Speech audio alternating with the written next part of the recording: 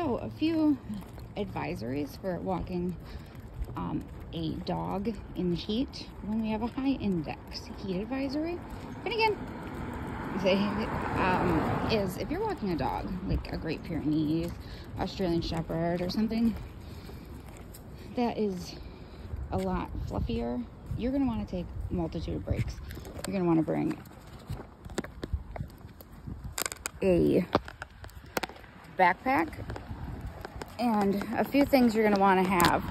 Now, you don't have to be perfect on here. We're going to take our first little heat break. So bring a backpack, and in it you're going to need about 2 bottles of water, and then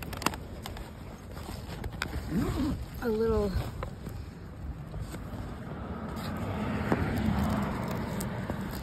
cup for it with a lid. You can just get it right from your kitchen. All right, thank you.